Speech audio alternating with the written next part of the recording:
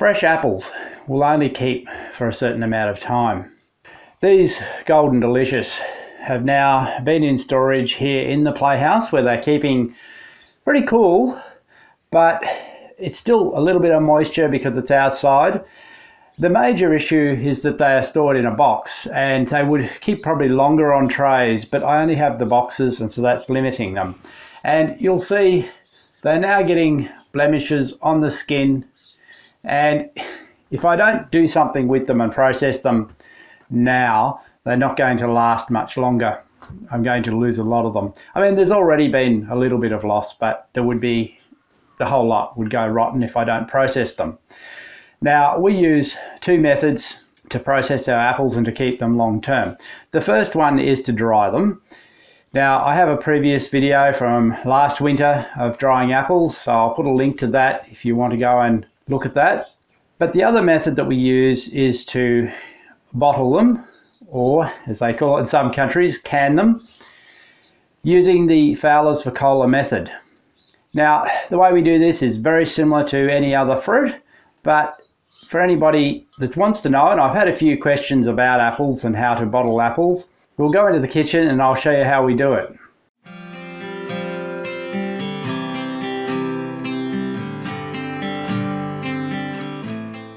So the first stage of the process is to peel and core the apples. Now our goal is to simply preserve these apples and give them a longer shelf life so that we can continue using them throughout the year. So the object is to put as many apples into as few bottles as possible. This process of peeling and coring them can be rather tedious and time consuming, and you wish you could make it go a lot faster. Of course, this is video and we can make it go a lot faster. You wish that you really could do it this fast, but it just doesn't happen that way. You simply have to spend the time to do it, but the end result is worthwhile. Once the pot is full, it's time to give them all a good rinse. Now, it is possible to bottle apples raw without pre-cooking them, but my experience is that you would need to add a lot of water, juice or syrup, because there seems to be a lot of trapped air in raw apples, and if you have a lot of apple, it leaves a lot of air in the bottle later. So I find it better to at least partially pre-cook them. And then to put a little bit of water into the apples. This is filtered water I'm adding, but only sufficient to stop them burning, just a small amount in the bottom. And then I put them on to cook. While the apples are cooking, it's the opportunity to prepare the bottles. Now, one of the things I like about the Vacola system is that bottles don't need to be sterilised. They simply need to be given a good wash and rinse.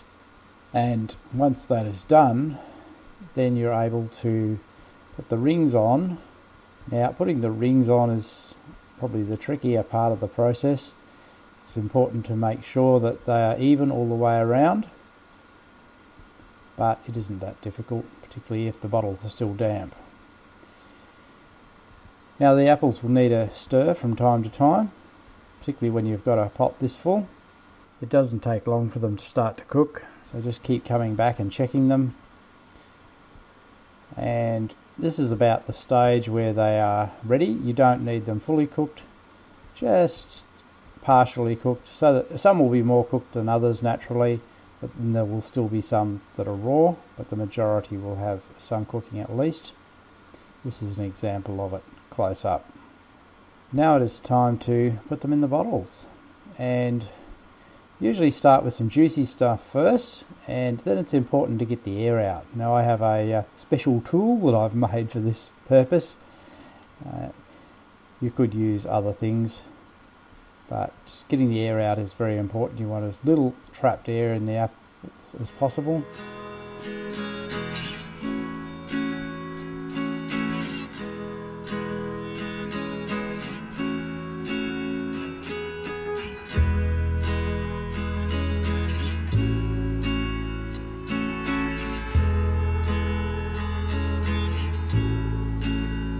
Once the jar is full, giving it a tap is another way of getting some air out. It's really important to get that air out of the jar.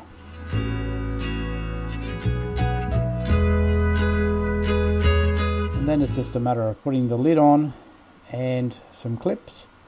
Now I, by habit, tend to use 2 clips. Vacola say only 1 is necessary, but it's my habit to use 2. It ensures that they're pressed down tightly when they come out. So once they're in there, it's a matter of filling it with water and lighting it up. Now it takes a while to come up to temperature.